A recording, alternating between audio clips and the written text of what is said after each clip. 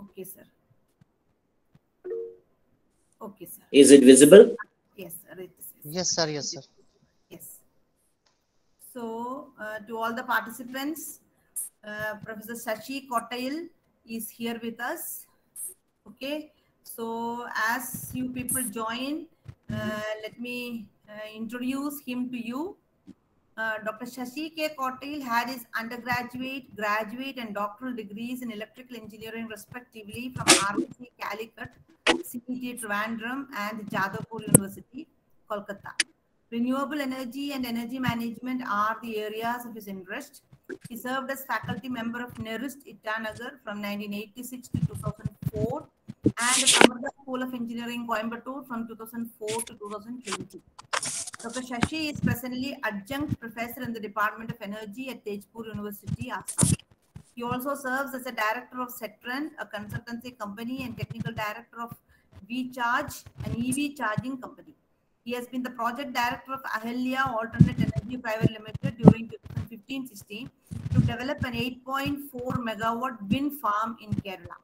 He has published more than 130 papers, delivered more than 230 talks, completed 12 sponsored research projects, and edited 2 books, including Smart Microgrids, published by CRC Press. So, sir, I hand over the class to you. You can start, sir, please. We are really blessed that you are here with us. Thank you so much for taking our invitation and joining us. Over to you, sir. Thank you, ma'am. Thank you very much. And good morning, everybody. I hope I'm audible to all of you. Yes, sir, you are audible. Yes, sir. All of you, Okay, please let's. mute your mics. Yashpal Singh, please mute. Okay, so that he can take his class very comfortably. Thank you so much. Sir, continue. Yeah. So, welcome to this session. In the background, you are seeing a grid tied wind electric generator. And what is special about it is that this is in an educational campus. That's what, while introducing me, ma'am was referring to an 8.4 megawatt wind farm. That's what you are seeing, 4 such machines. Anyway, we will come to the details of that. But otherwise, starting with wind is the heat transport in the atmosphere. So if you look at this plot where the incoming solar radiation onto the surface of Earth that is plotted and compared with the outgoing, that is the reflected radiation. And we find that around the equator, this is the northern hemisphere is shown. Around the equator, why the incoming radiation is higher than what is reflected, whereas towards the poles, the reflected one, outgoing one, is higher.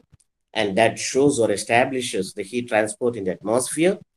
For this heat transport, wind is the major vehicle. Of course, ocean currents take 30% of this, remaining with the wind.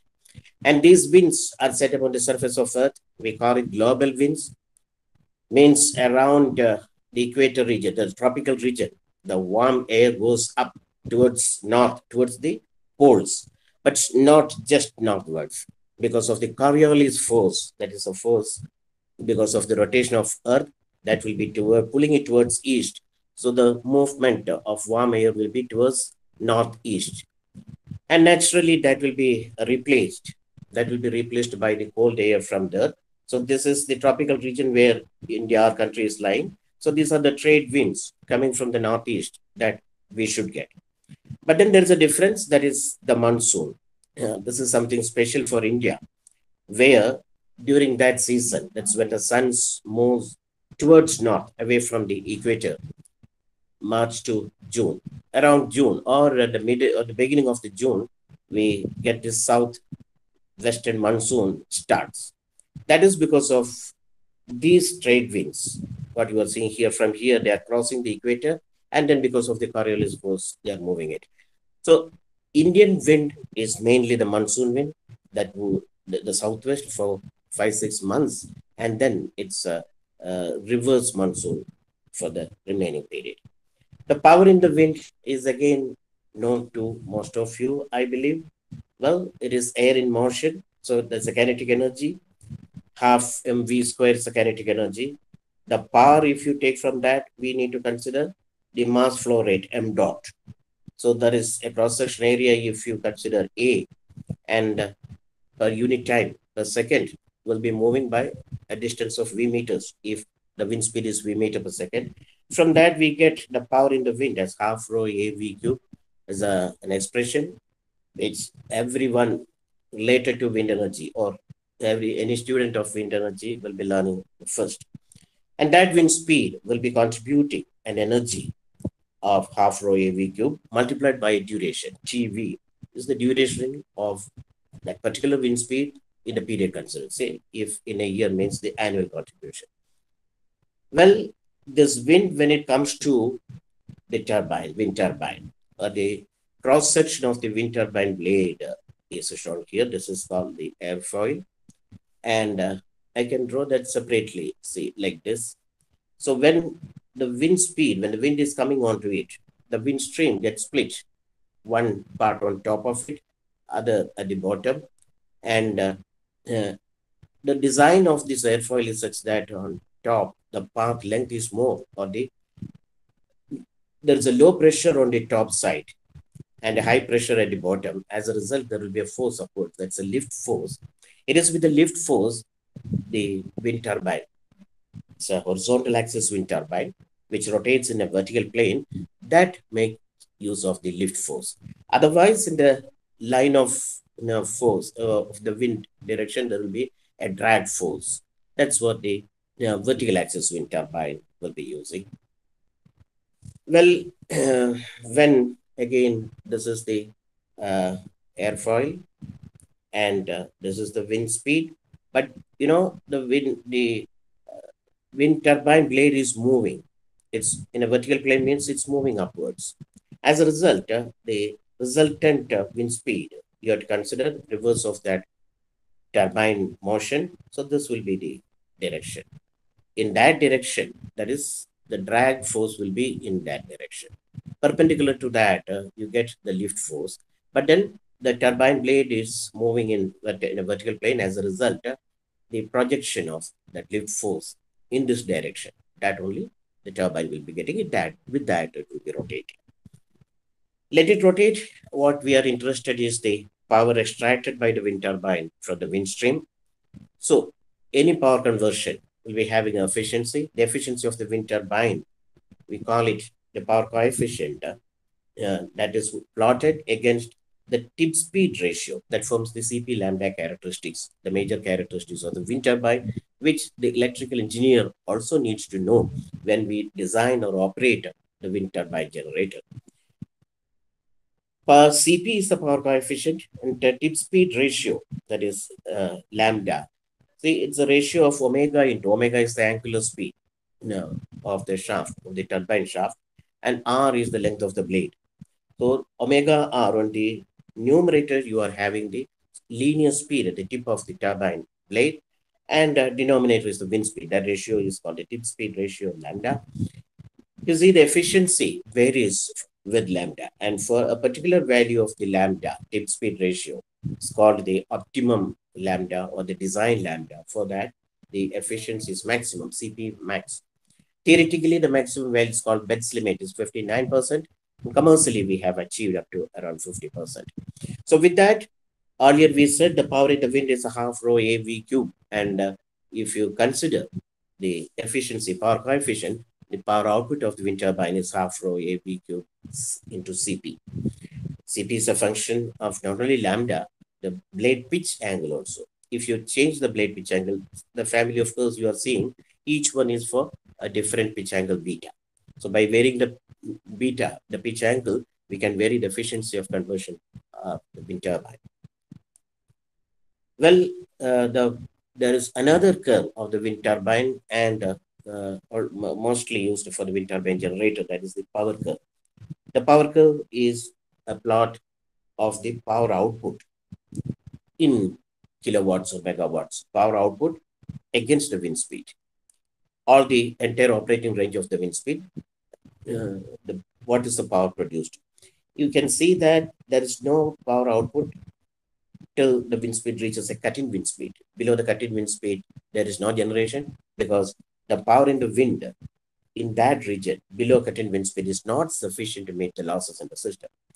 When the wind speed increases, the power output increases and the output power becomes equal to the rated power at a particular wind speed. That's called a rated wind speed. Beyond that, also the turbine works to feed the generator. The generator also will be giving the output, and up to a maximum wind speed that's called the cutoff wind speed, which is commercially for most of the grid connected machines, it's 25 meters per second.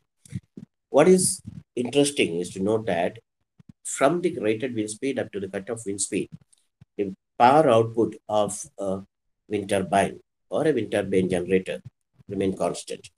This is because of definitely certain control regulation, the power regulation that the wind turbine is employing.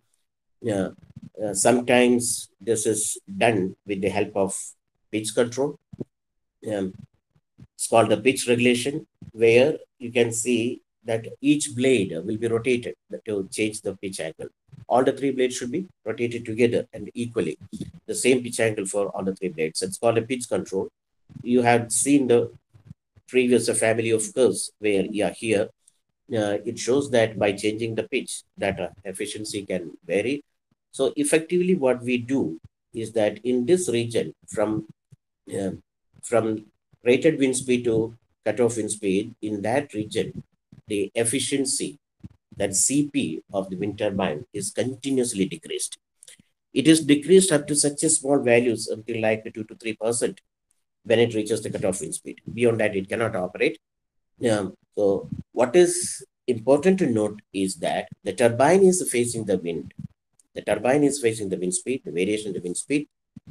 With the variation in the wind speed from cut-in wind speed to rated wind speed, it's varying output. But beyond that, the turbine output is constant in spite of a varying input power to that.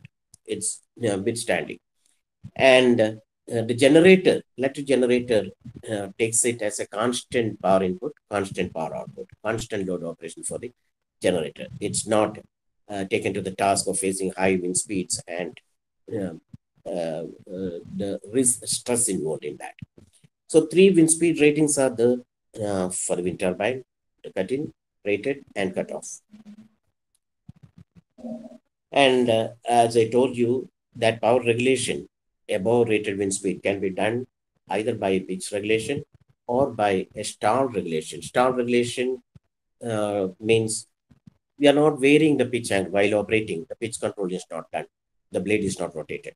But the blade has a design, basically, with a continuously varying pitch angle from the root to the tip.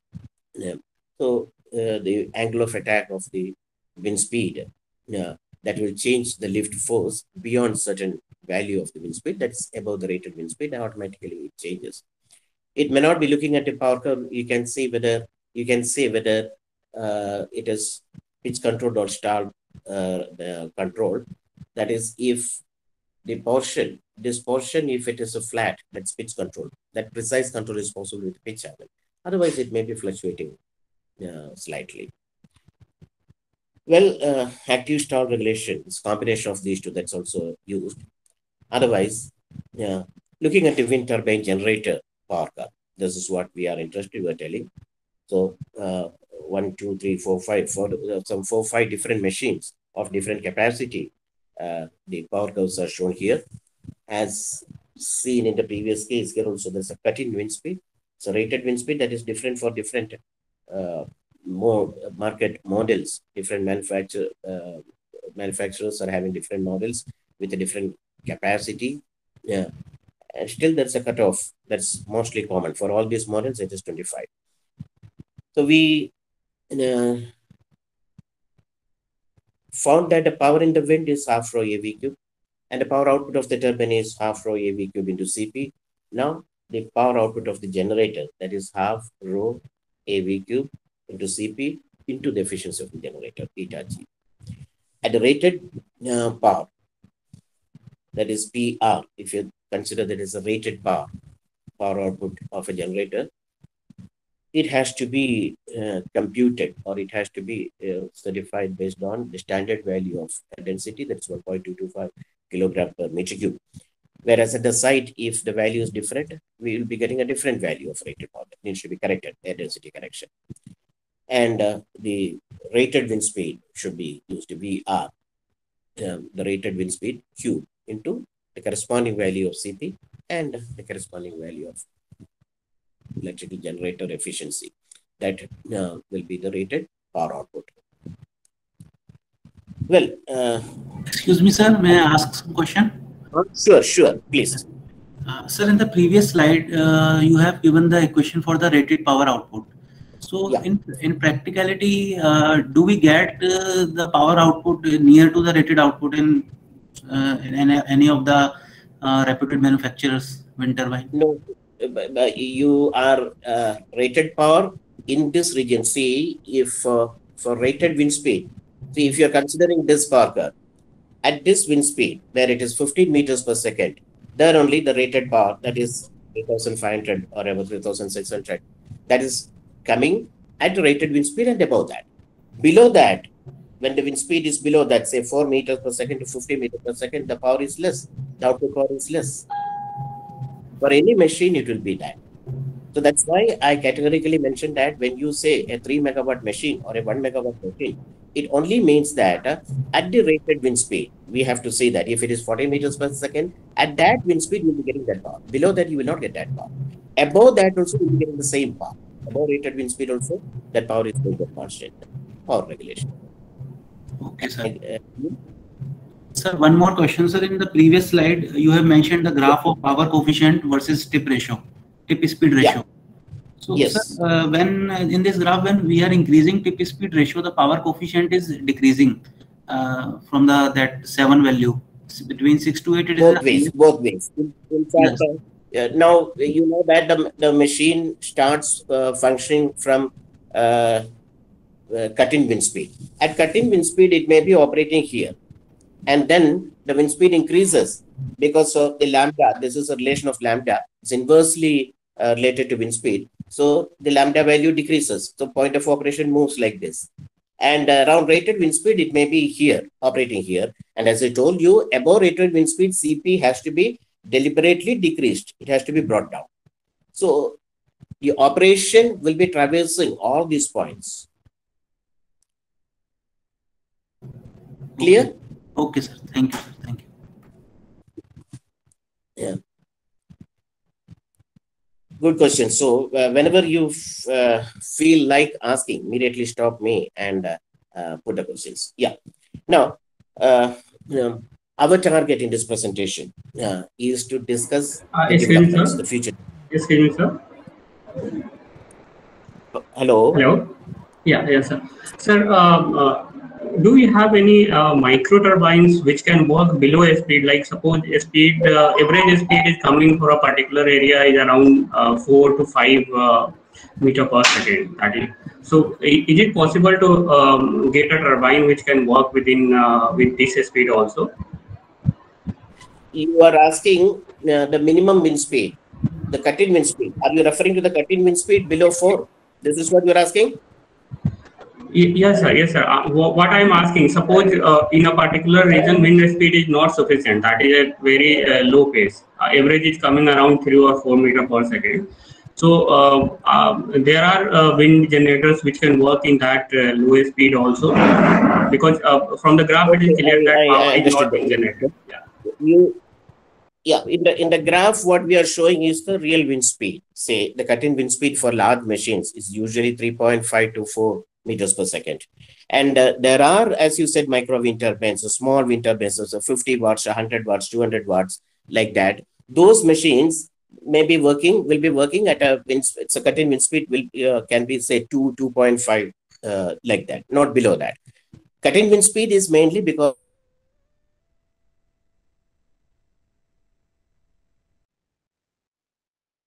the system, the components. So that way in smaller machines, so the losses will be less and the cut-in can be less.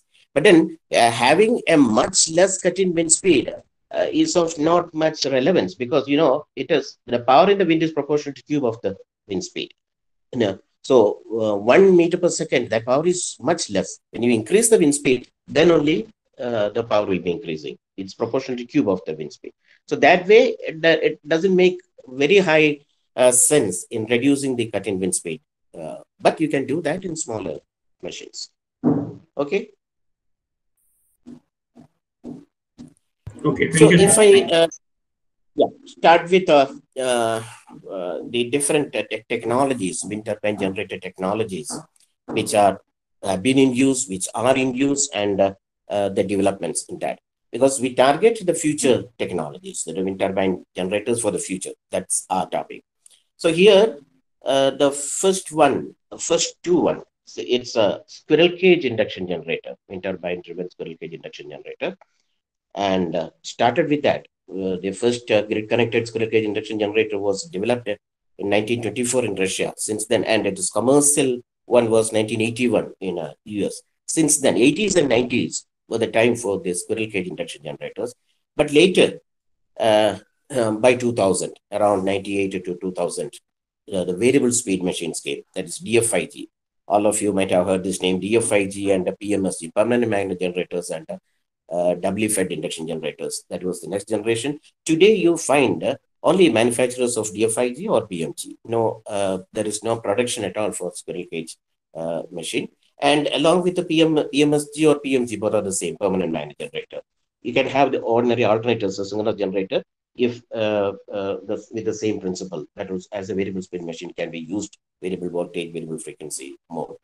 And then in the 90s itself, we got this new avatar of squirrel cage induction generator. That is squirrel cage induction generator connected to the grid through an asynchronous link, so that variable voltage, variable frequency operation is possible. Unfortunately, it didn't survive there, but it was there.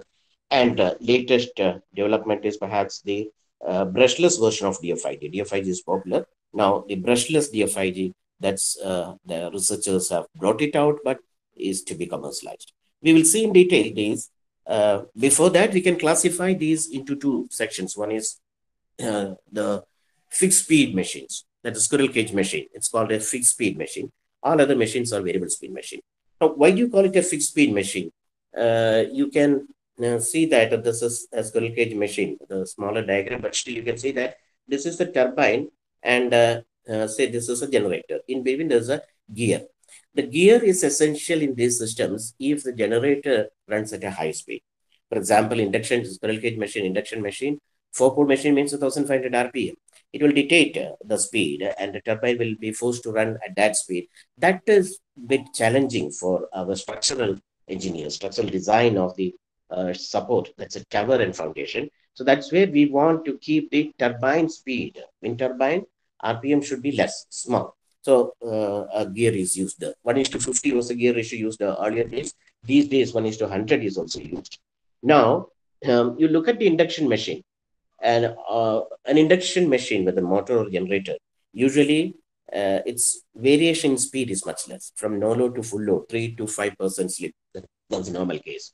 Well, machines, squirrel cage machines used as induction generators along with wind turbine are sometimes designed for slightly higher slip, that is around 10%.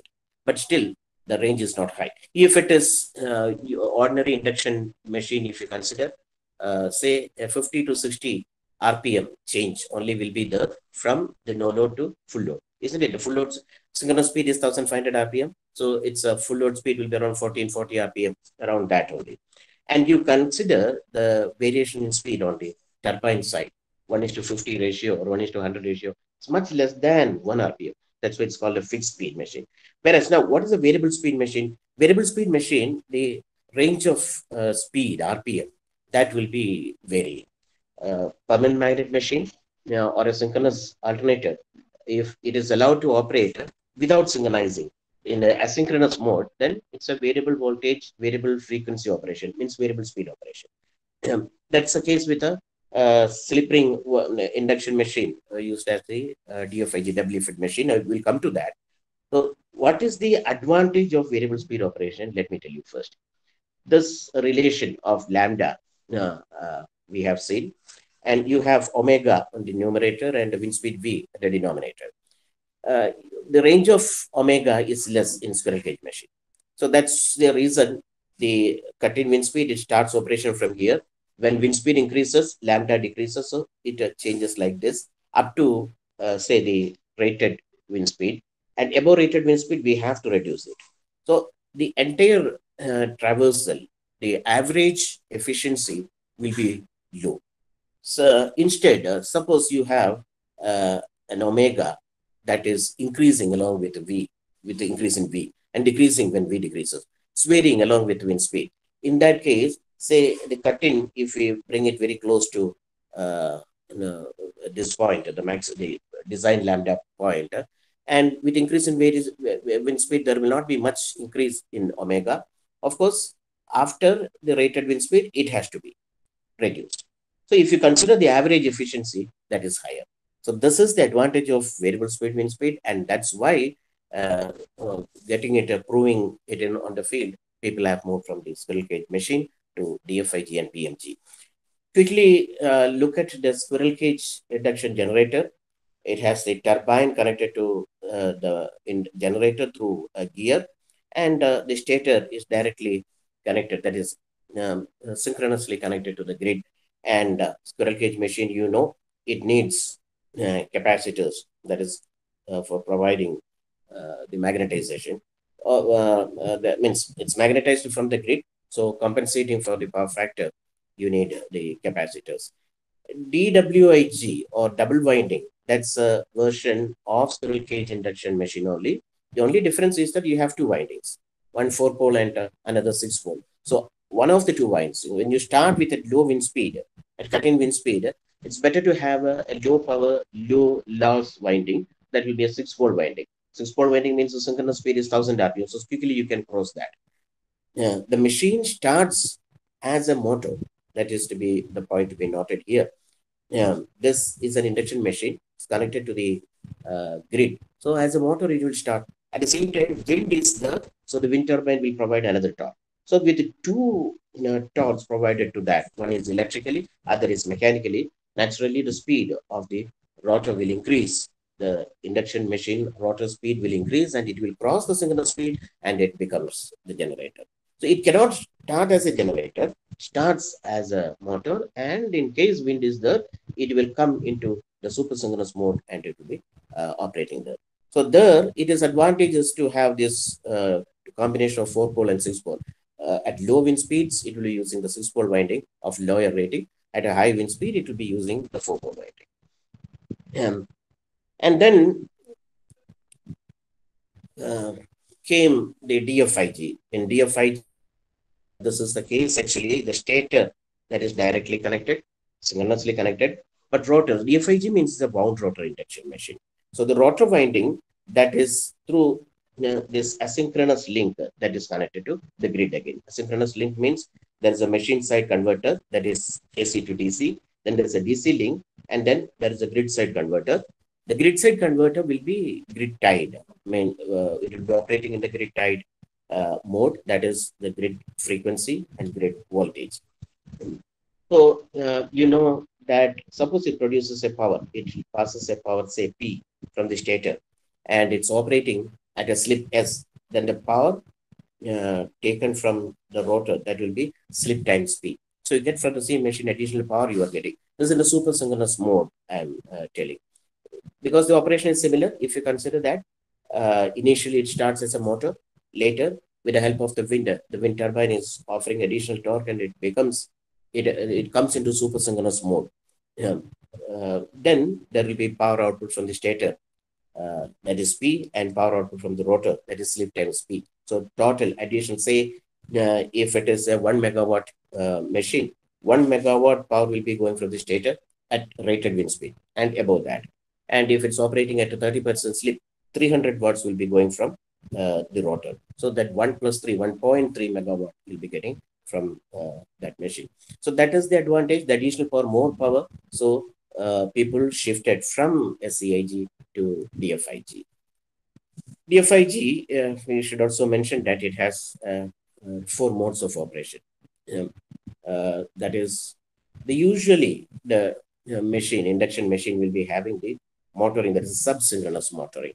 and super synchronous generation. We are familiar with that. In super synchronous generation, I told you that is PM is the mechanical power given to the shaft. From that, the rotor, sorry, the stator winding, that is PS, this will be taken out from the stator. In addition to that, at the slip, the rotor power also will be taken.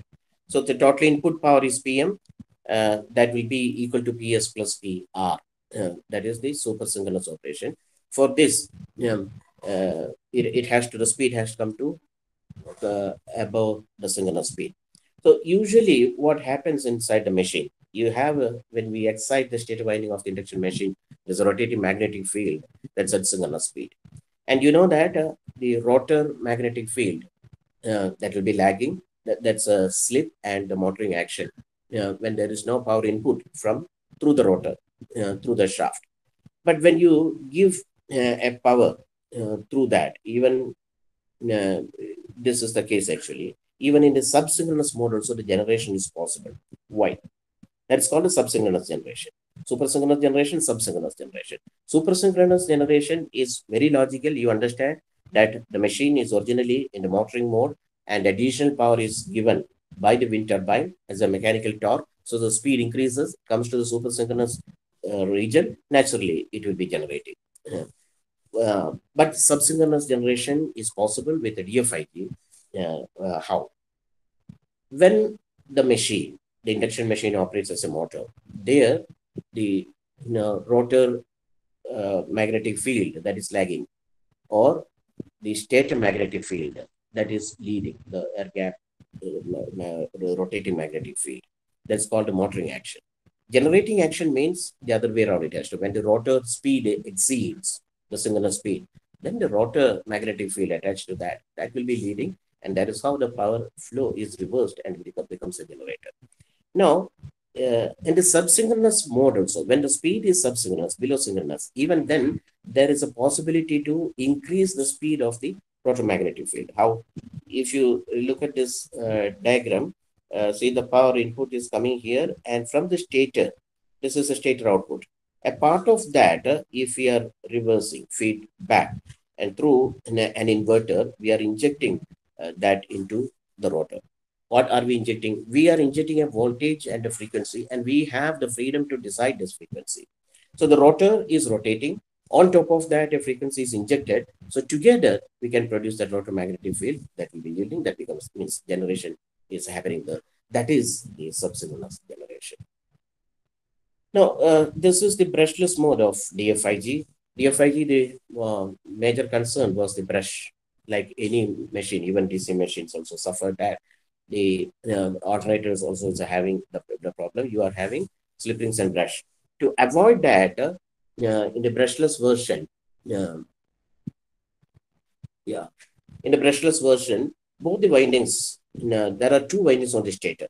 One is called a synchronous winding, other is called asynchronous winding. It has the rotor. The rotor is shown here. See, it's a special rotor, nested loop rotor.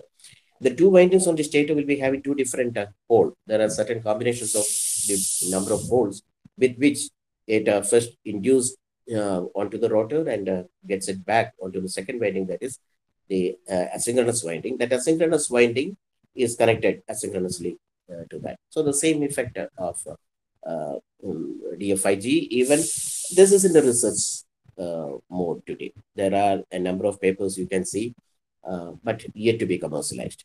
But then it will have an attraction in future because it's giving a slip range even beyond 30%.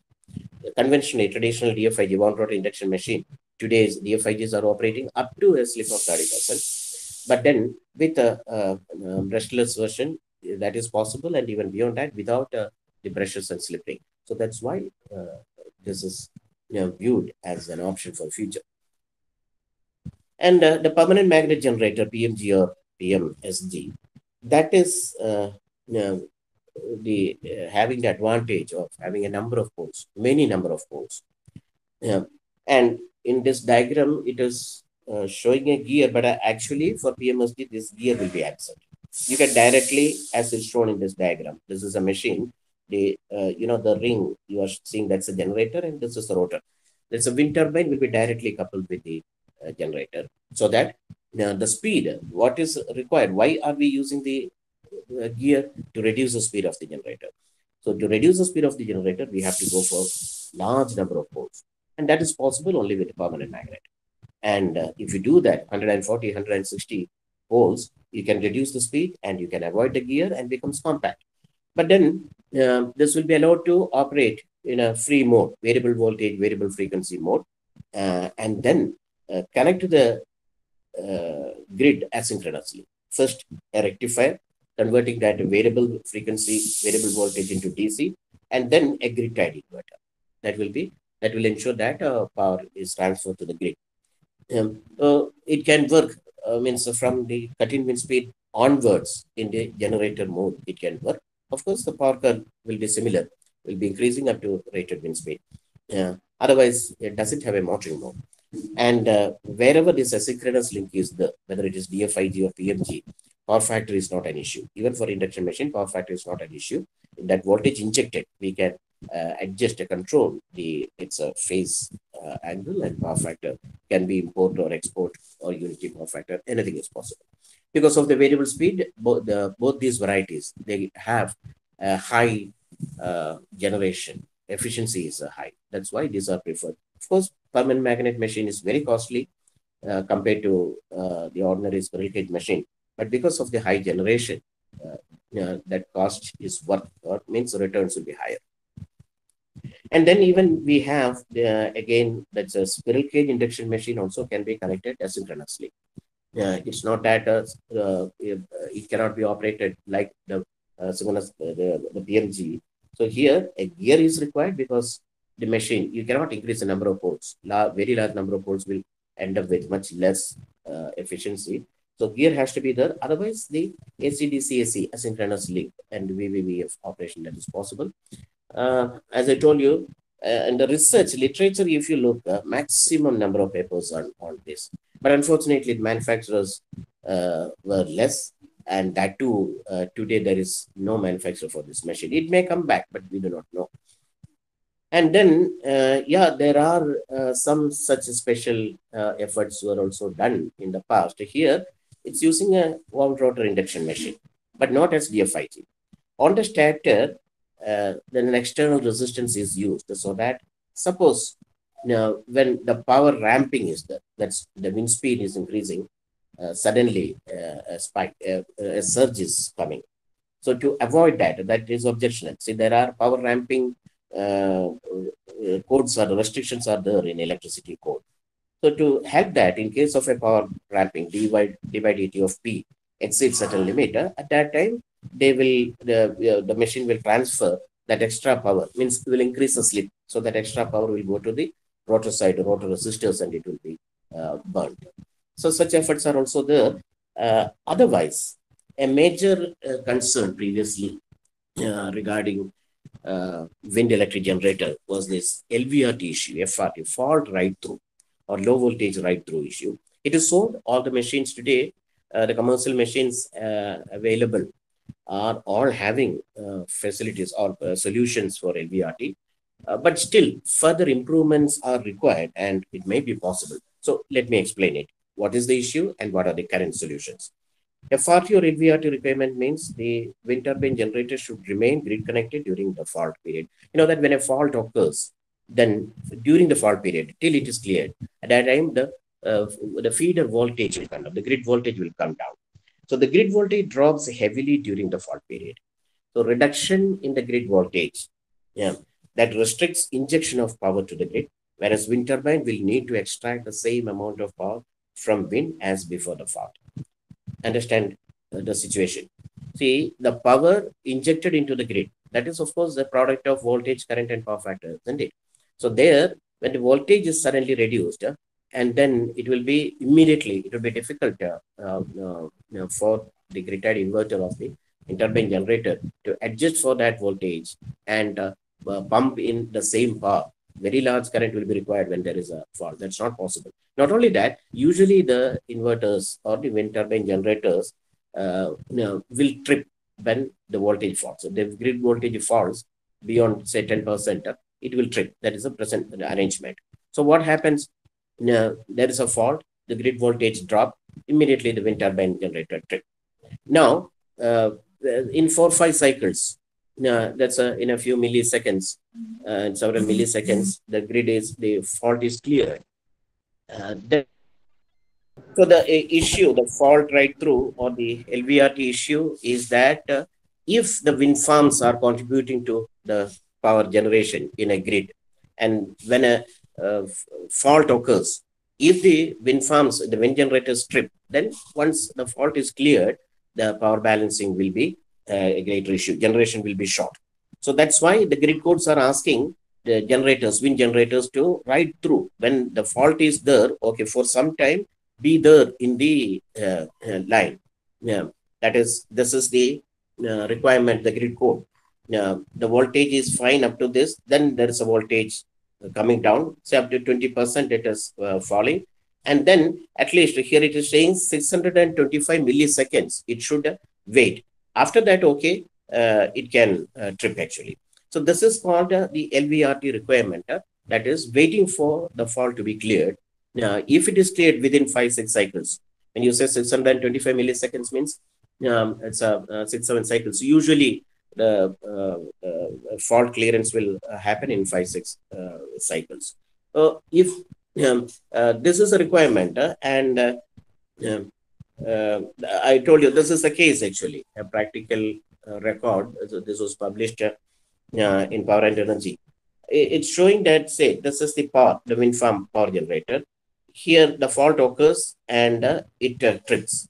So after that, there is no power generation. Whereas you see the grid voltage, the voltage during the fault period, the voltage came down, but with the clearance, the voltage has come up. But what has happened? The load is not met. This is not, the wind farms are not there. As a result, the grid voltage is rising. Even that affects the grid voltage control is reactive power control. Earlier, when the wind farms were operating, the reactive power, it was consuming reactive power. Now that is not there. That is also the issue. So grid operation becomes difficult if FRT capability is not provided. FRT capability is provided. These are the grid codes for different countries. They suggest a different, so 100 seconds, 625 milliseconds, not 100 seconds, 100 milliseconds. Like that, different requirements are there in different countries. Now the solutions, look at the present solutions. There are 2 comments as regards to... Excuse me, sir. Yes? Sir, what does that LVRT stands for? Low voltage ride through. That is, when a fault occurs, the voltage, grid voltage goes low.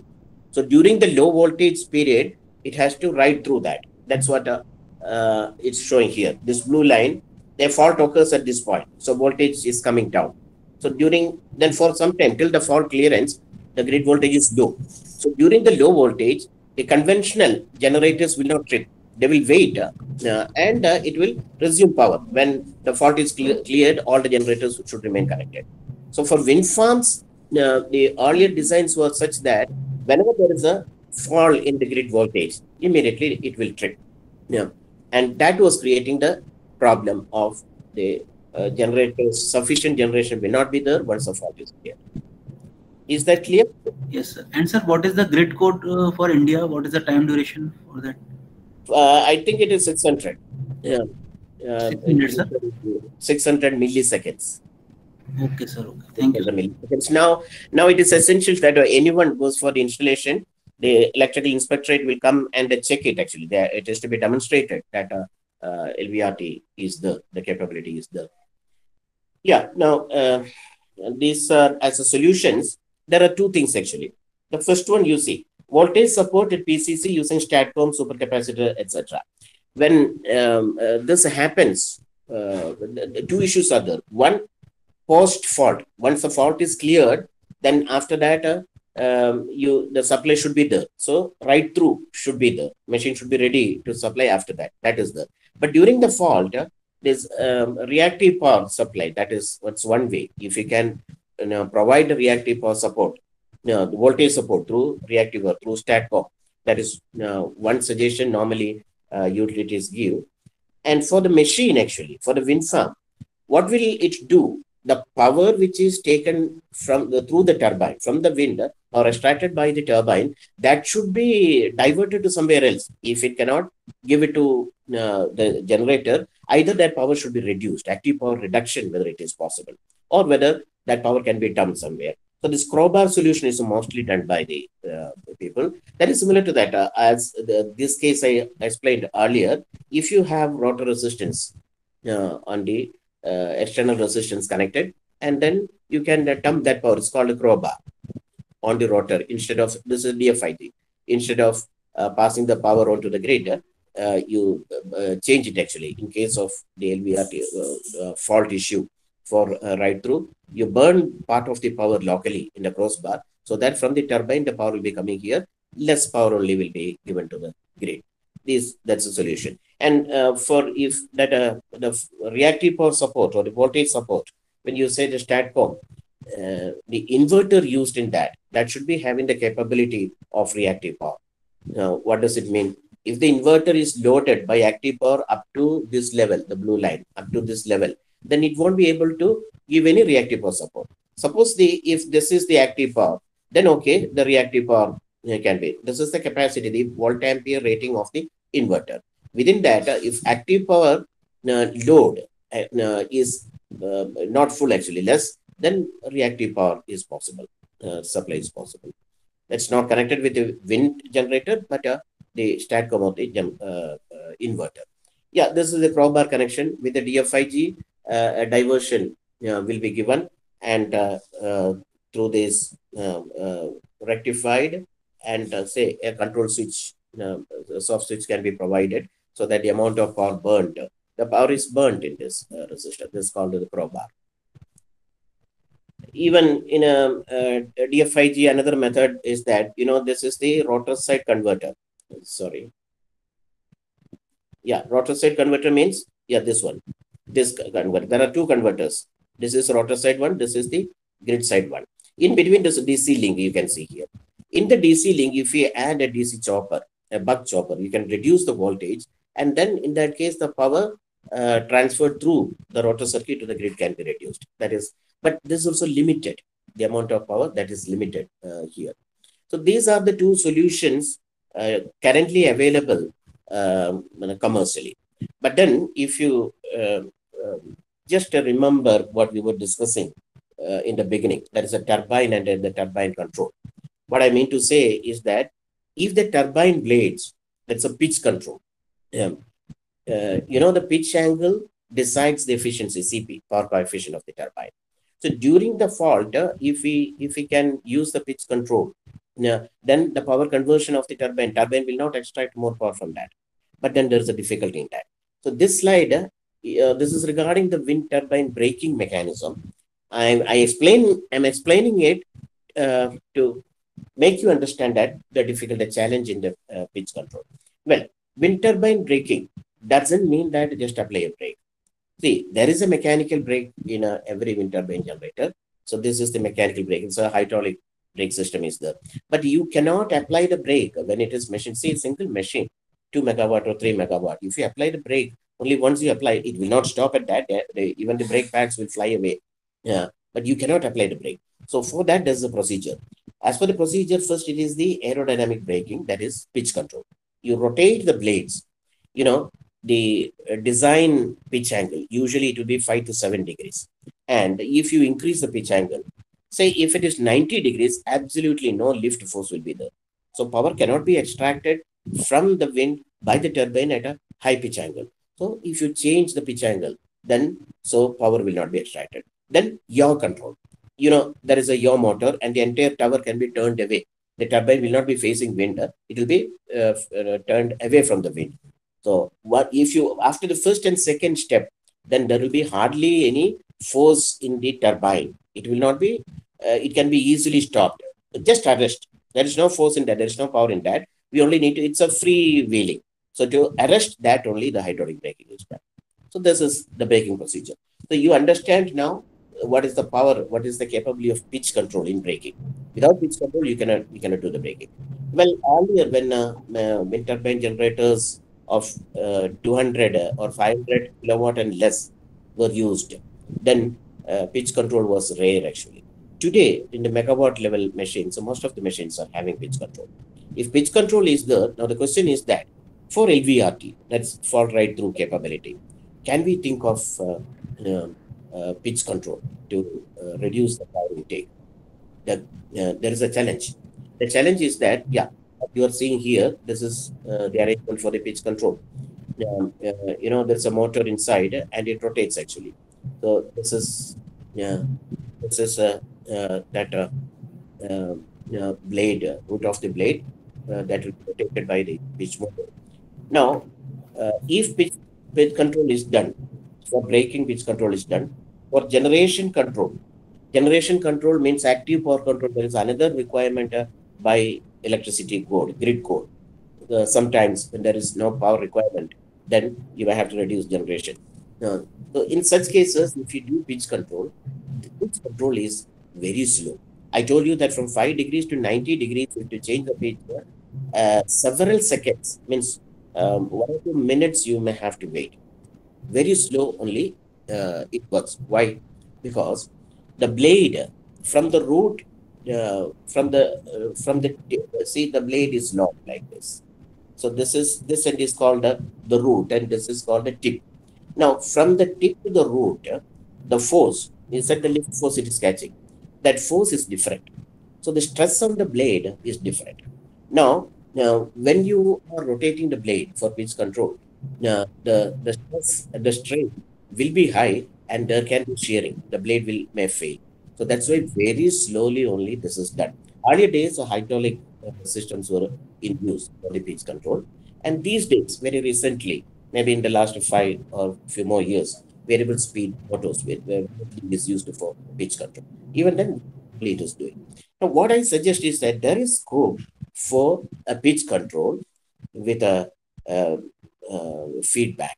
From the blade, there should be a sensor to measure the stress on the blade at every point. Means starting from the root up to the tip at different points, it will be varying. That stress should be measured. And if by keeping that stress value within limits, we can decide the speed of the VSD. If such a system can be developed, that will be very helpful for braking, for generation control, for even for fault right through. Yeah, we had some discussion, and let us have some discussion on the standalone machine also. Half an hour left. So this is more important, especially future technology, Excuse me, sir. Yeah. Sir, can you explain once again how can we control the pitch for the braking purpose of wind turbine?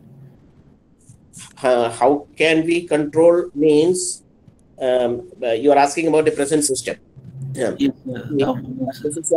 this diagram is showing that each blade is rotated. At the root of the blade, there's a motor. So that's what is shown in here actually.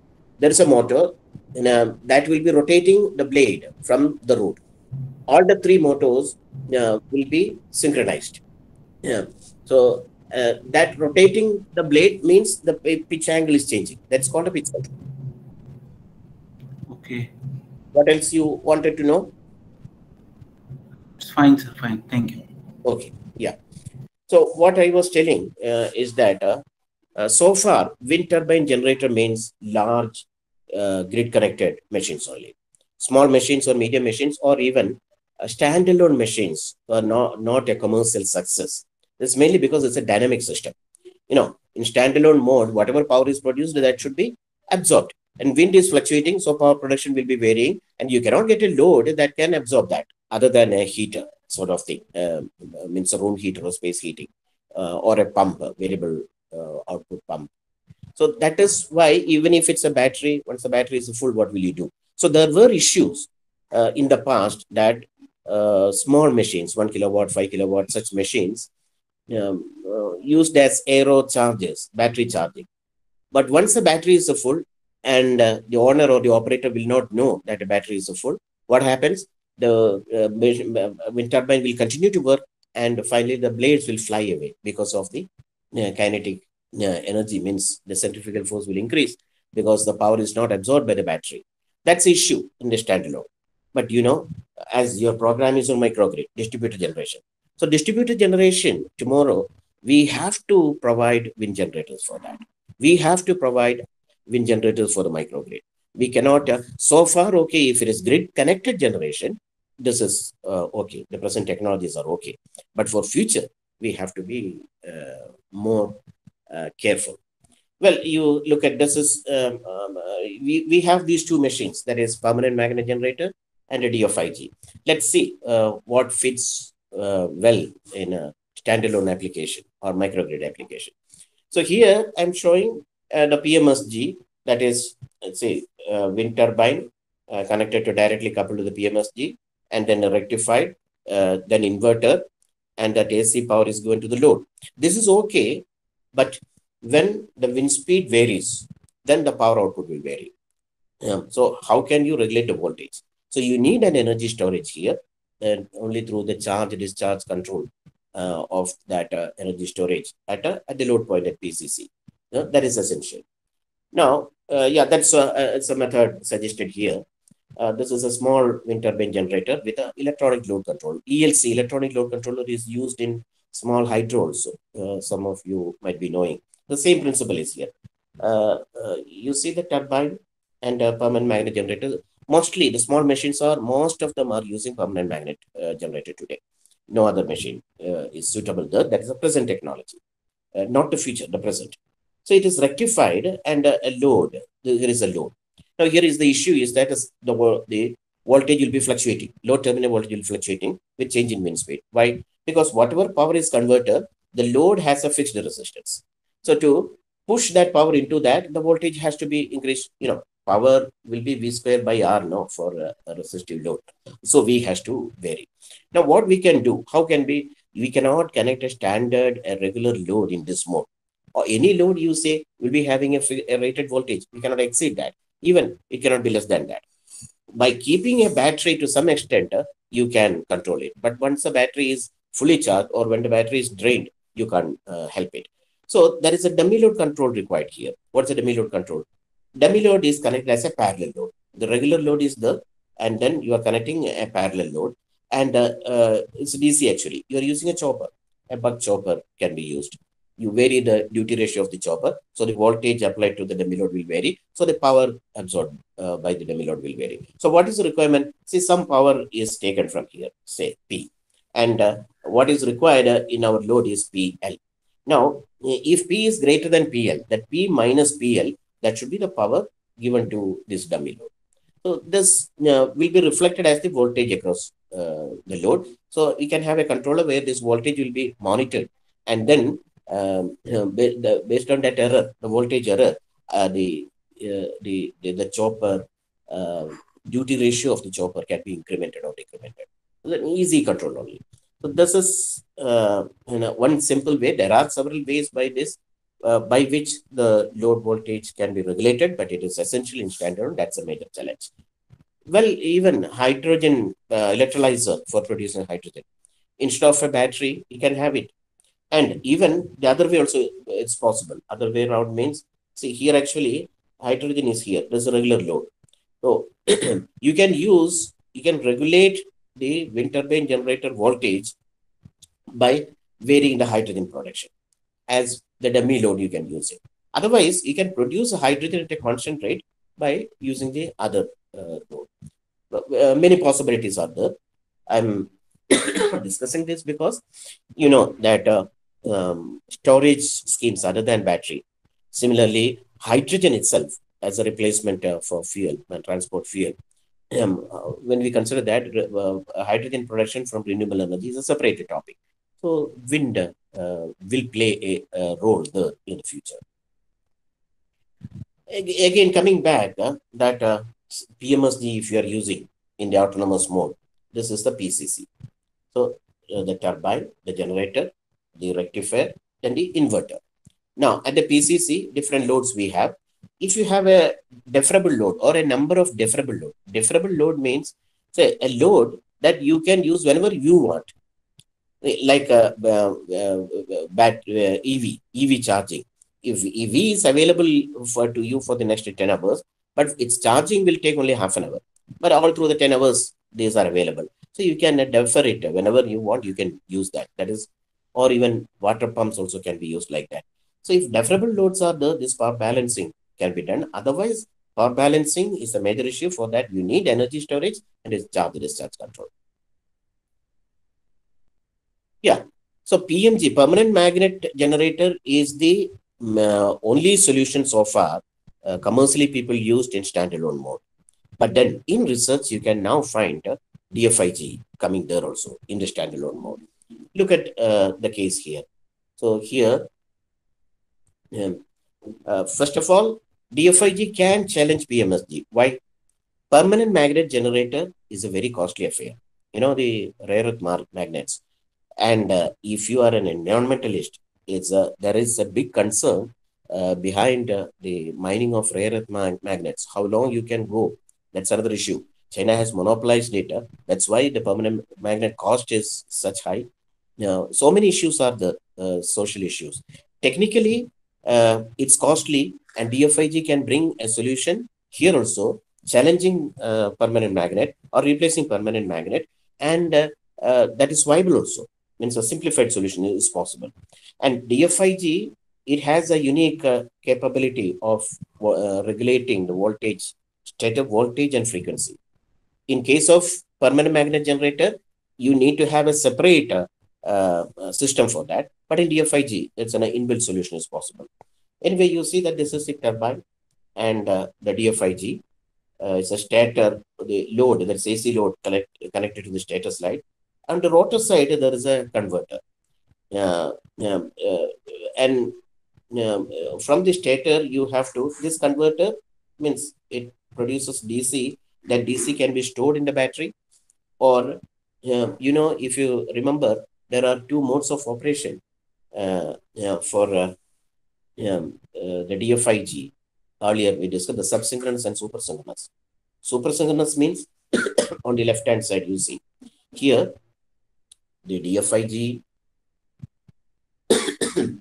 the turbine power, that is PM. The turbine is giving the power to the machine. To the stator, PS is going out.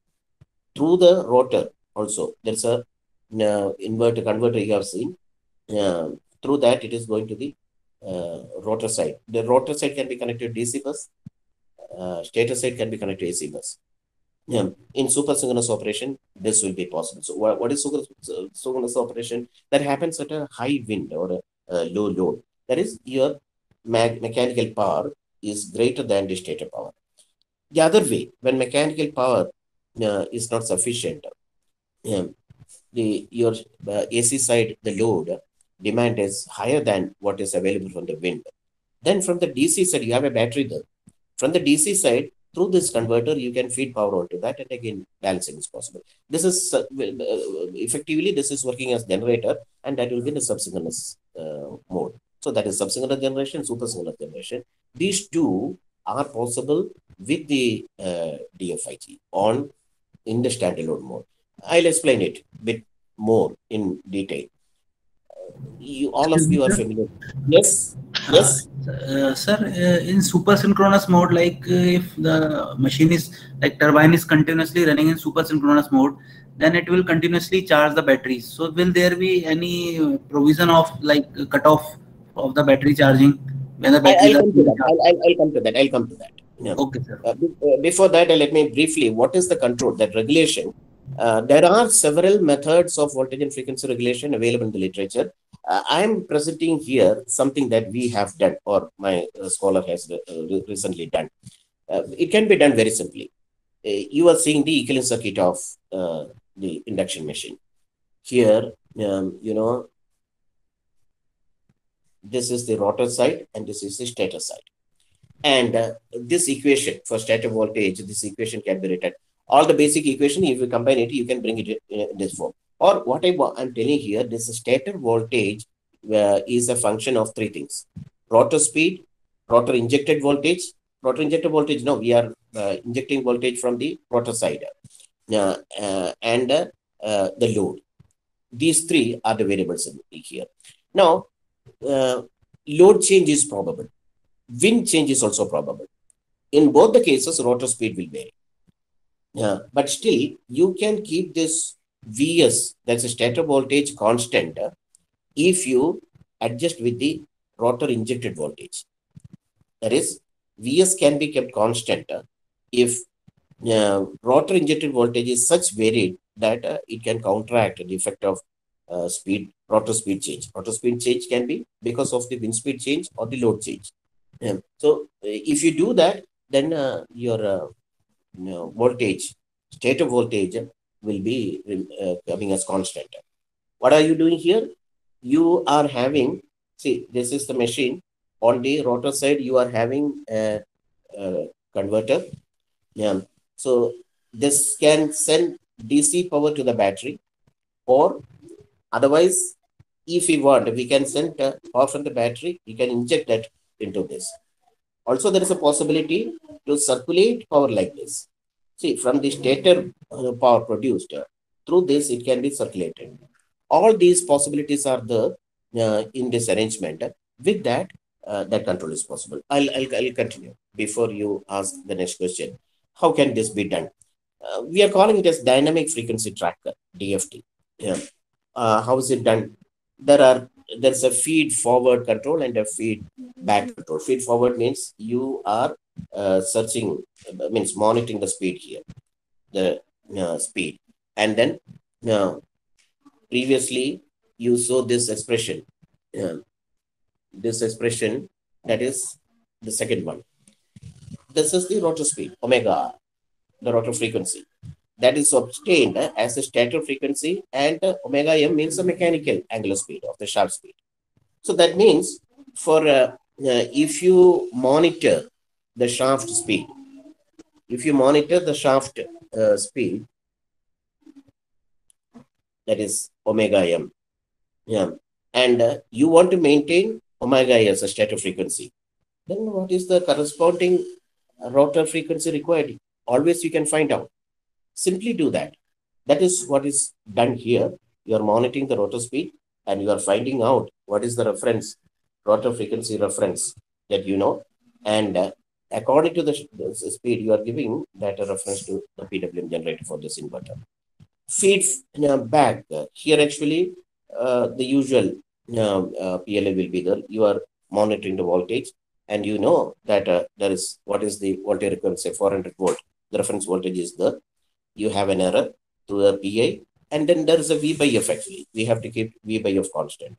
Through that, you can decide it. Very simply and very fast control of the voltage and frequency is possible.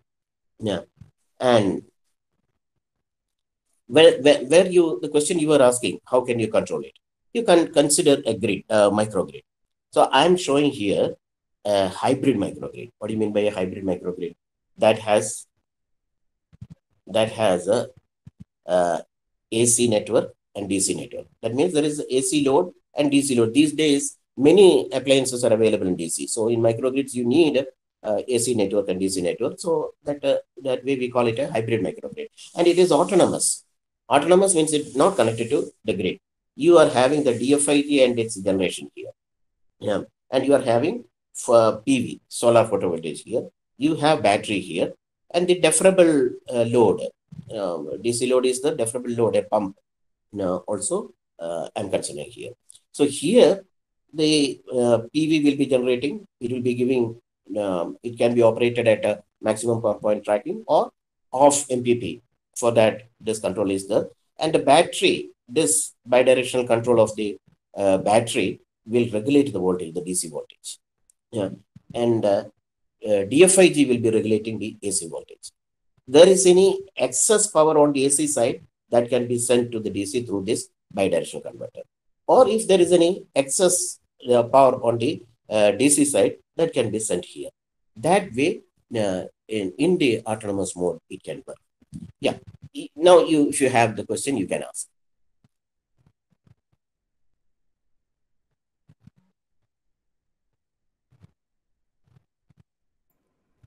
This was the whatever I explained, those in a simulation, it was verified. That is the supersynchronous and subsynchronous. How does it happen? You consider here the wind speed is changing here. the wind speed is changing initially, and the red graph, that is a rotor speed actually. Initially, it was in supersynchronous mode. With reduction in the wind speed, since it is trying for the voltage regulation, automatically it comes to the subsynchronous generation. So the supersynchronous speed and subsynchronous speed, it has changed. And that is reflecting everywhere. This is the power changes are happening, but the voltages are maintained actually. Voltage regulation, both the rotor side and stator side. Well, the supersynchronous operation and subsynchronous operation of the DFIG. What's the difference? In supersynchronous operation, power will be taken from the rotor and will be sent to the DC side, outwards. In subsynchronous operation, power will be injected onto the rotor. That is the difference. So that is obvious here. To reverse the power flow, the phase sequence is changed, will change. So these are the things. Let me know if there are some questions on this. The standalone part is also over now. I will conclude that in standalone mode, in microgrids, so far we have been using permanent magnet generator, but in future, this DFIG, standalone DFIG is a much powerful technology, competent technology for the microgrids, even in autonomous mode in future. Any question on that? Can I ask questions now? In between also you are asking questions, but then... Yeah, then in that case, let me continue. I'll finish it and we'll give a question answer session, 10 minutes. Let me continue for another 5 minutes, ma'am. Is that okay? Yes, yes. Yeah. Now, another research area means where you will find a lot of papers and many people getting confused is the maximum power point tracking in wind turbine generator. Here we should know that MPPT in wind is very different from MPPT in solar. In solar, there is only one generator, this electrical, direct electric power. So there actually the maximum power generation, that's easy. You know how it is done. I'm not to describe that. But when it comes to wind turbine generator, what we are telling is that, this is the power curve. And this is that characteristic of the wind turbine, CP lambda characteristic. Where MPPT means help the turbine to operate at this point, the maximum power point. Maximum efficiency point, not maximum power point. Maximum power at the respective wind speed. That is, allow the wind turbine to operate at its maximum efficiency point, CP max point.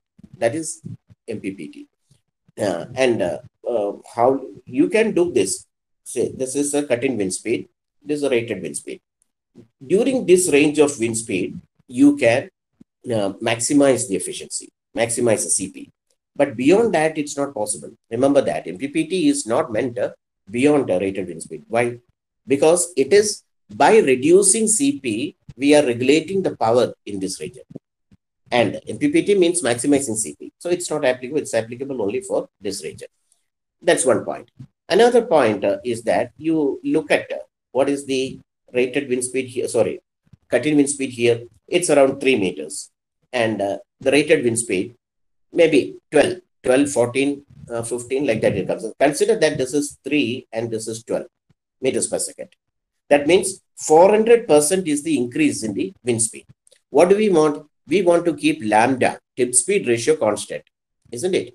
Keep lambda constant at this so that the efficiency will be constant at its maximum value. That is the principle of MPPT. Yeah.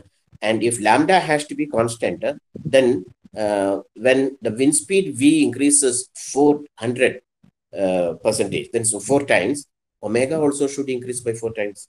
That's what I mentioned here. If VR equal to 4 VC, that's rated wind speed is 4 times cut-in wind speed. Maximum speed of generator should be 4 times its minimum speed. Do you have such generator in mind? Squirrel cage induction machine, its a speed change is 3 to 5% to 10%. DFIG speed change is 30%. Well, DFIG, if you operate on a supersynchronous and then subsynchronous, together 30 plus 30, 60% speed change is possible. But the MPPT is asking for 400%, 300% in that level. So the only possibility is with the PMG. Yeah, it doesn't mean that with the DFIG you cannot have a MPPT. You can have in a limited range. Let me quickly explain these two. That's MPPT in a wind turbine, PMSG. That's the case, easy case. So here, what does it mean? Well, you have the turbine. So the turbine power that should be maximized. Half rho AV cube into that CP should be maximum. Then, this is the generator. For the generator, these are the equations, the power equations. These two equations are used in this. You have a rectifier, and the DC side again, this is the power equation. Then you have the inverter. So after the inverter, the power transferred, again, this equation is used.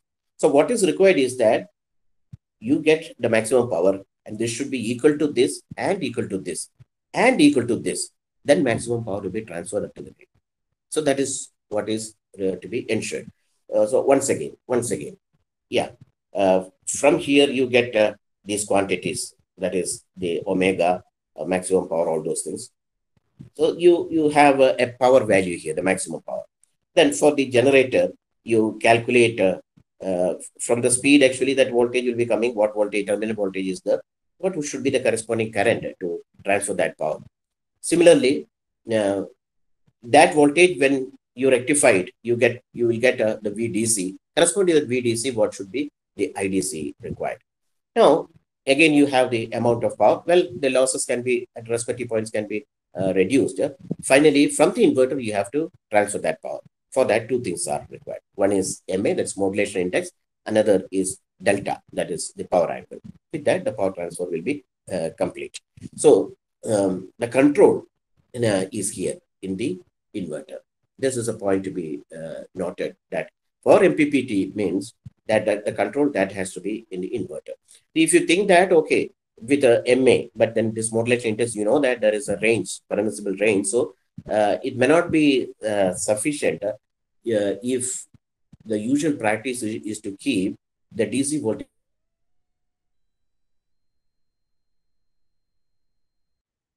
maximum power. We may have to vary that DC ceiling voltage. So that is a suggestion given here, actually, as MPPT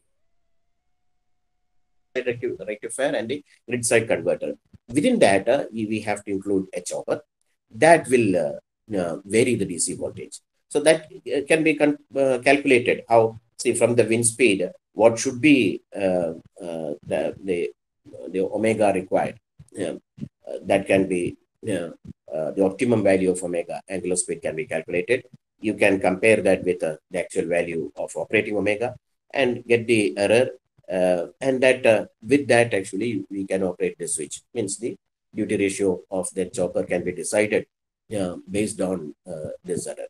Then the maximum power transfer is possible in MPPT, in PMG. This is possible in a standalone. This is possible in grid. What is showing is in the grid connected. In standalone, when we do, remember that if the maximum power is extracted, will there be absorption, sufficient demand for that? If only there is a demand for that. That's true whether solar or wind. MPPT operation shall be for grid connected cases. Otherwise, there should be storage. The excess power, whatever power produced, should be stored if demand is not there. Yeah. Let me stop it here and let us, a few more slides are there in even performance evaluation sort of things that I hope participants can just go through that. It will not be very tough. But otherwise, let me stop it here and